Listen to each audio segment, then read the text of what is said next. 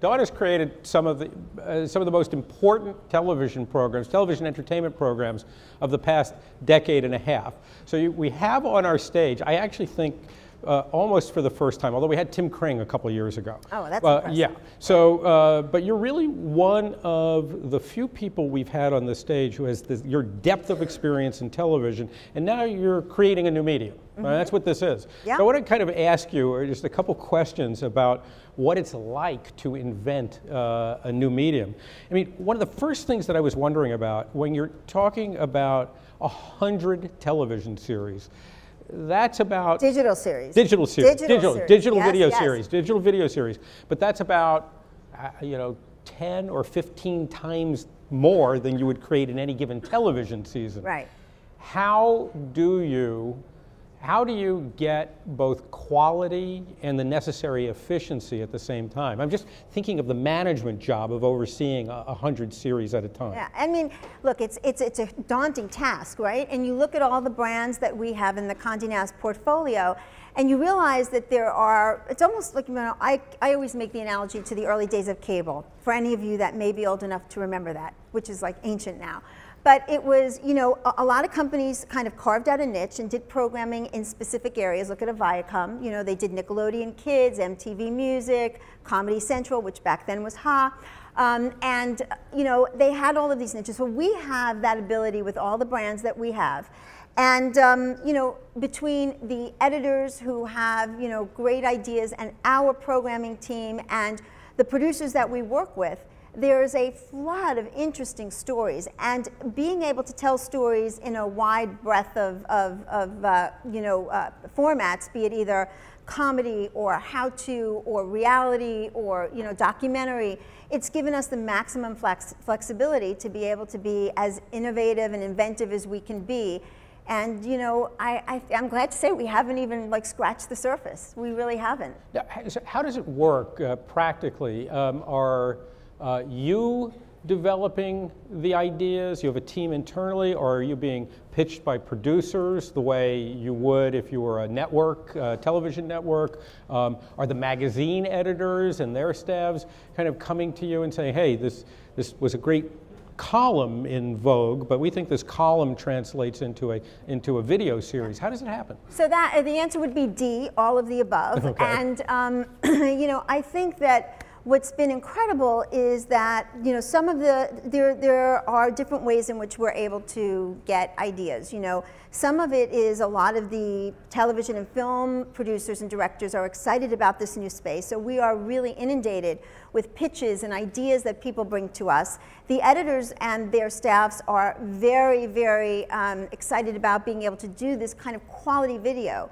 And sometimes we happen across, an idea that was already in the magazine, but it's just fortuitous. An example of that is, we did a series called Casualties of the Gridiron, right? Which was a different football documentary, which focused on the mental and physical issues that the ex-NFL players now deal with, that their careers are over. This came up through GQ, was this? Well, this is the irony. So we found the documentary and we found the filmmaker who's so talented. In fact, we were nominated for an Emmy Award up against 30 for 30 and 24/7. So we were nominated in the TV categories for the Emmys.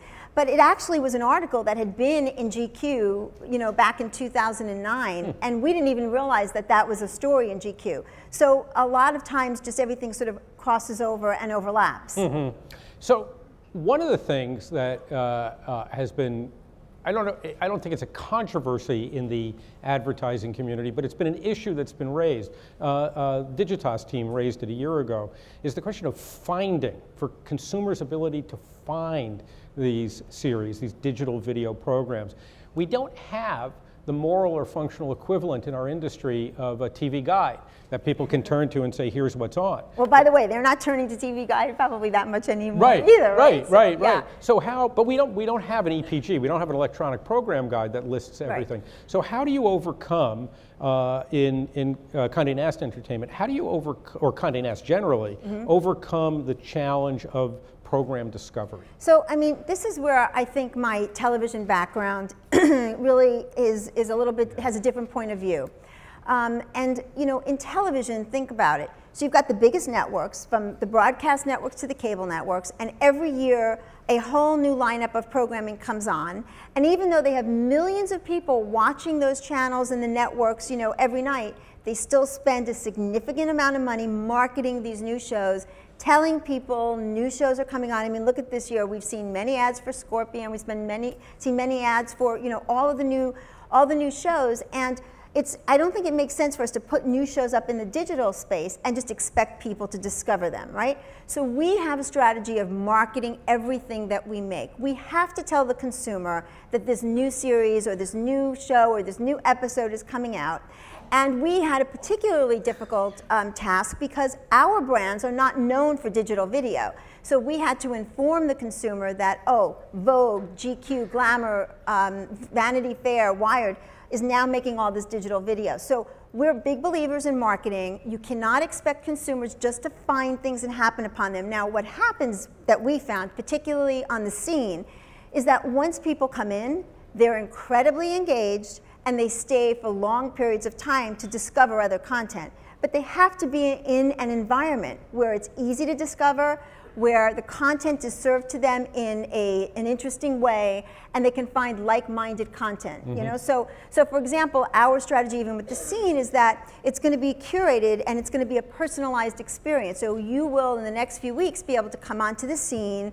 You'll be able to say which of the channels you like to watch. You'll be able to say what kind of content you like to watch. And then we can serve the content that's of particular interest to you. Again, that personalized branding opportunity. You make your own playlist, right? Right. So, but I think that sit back and oh, they'll find it, you know, mentality is just not realistic. And, you know, that's again, you know, from traditional media to digital media across the board. It's too crowded out there. There are too many choices for them. Last question. In your old life with Lifetime and with CW, you lived and died by the Nielsen ratings. You don't have the Nielsen ratings for digital video yet. So what are the metrics that matter for you? Well, I mean, don't get me started about Nielsen, because I've lived too many years. You know, we had a real challenge because before the CW was running UPN, and we had a real challenge because particularly the 18 to 34-year-olds, you know, while I was at the CW, we single-handedly watched them migrate away from television onto other platforms, legally or illegally, you know, unfortunately. And so it was impossible to really capture where they all were. I mean, I would be in meeting after meeting with Les Moonves, who would say, there's not a human being who's not talking about Gossip Girl. It's like a huge phenomenon. How could these be the numbers, right? So here you've got an opportunity to get immediate response through social. Right away you can tell somebody's engaged, they're not engaged, they like, they don't like, why, and what's good and what's bad. And then on top of that, you've got much greater information, you know, through all of the different platforms that we program on. I mean, but we be it YouTube or, you know, and you can get Tubi. You've got so many choices of how you can really analyze the information and how you can really get a clearer picture of what people are watching, why they're watching, what they respond to, and, you know, what they don't.